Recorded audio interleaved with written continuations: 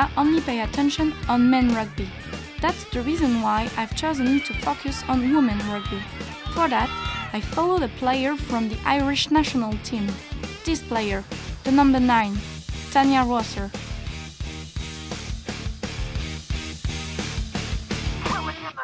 Okay, I've started rugby back when I was 5 years old back in New Zealand. We started at a very young age of all our sports. So I was one of the lucky ones. The women over here in Ireland, however, they tend to start rugby at a later age, about 17, 18 or even into their 20s. Now my family and that fully support what I do. When I first started playing rugby, my mum found it really difficult to come and watch, and I'd often have to jump out the window to go and watch it if she wouldn't let me. When I first came to Ireland, it was like, women shouldn't be playing rugby, women aren't built for rugby, this isn't a women's sport. But now they're coming around and are a lot more supportive. And if I'm in the gym and they ask me, oh, what are you training for? And I turn around and say rugby, they're like, oh, you don't look like a rugby player. In Ireland, we've got a few teams, but not a lot of women's teams.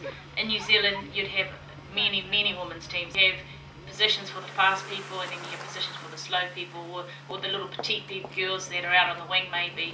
But yeah, anyone can play rugby. Rugby's not a man's game, it's anyone's game.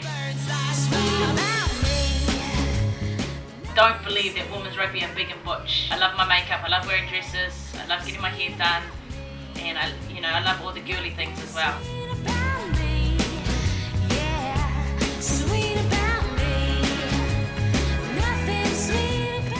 I've been in the Irish national team again for 7 seasons. I train up to 12 times a week. We could spend nearly 14 hours of training. And for the national team, obviously the men get paid and they have full-time training. For us ladies, we have to work a full-time job as well as train full-time. We get up at 5:30 or 6 o'clock to go to train, or we're doing it in the evenings like 7, 8 o'clock at night. I work as a school teacher in the International School of Dublin, and I've been teaching for 10 years. Some of us teachers, we've got doctors, so some of the girls can be working up to 60-hour weeks, 80-hour weeks, and then come into a camp and then have to play an international match on Friday. Well, I think rugby is a sport like any other, and for 80 minutes it has to be tough and it's rough and there's a lot of contact, but outside that we're still girlies.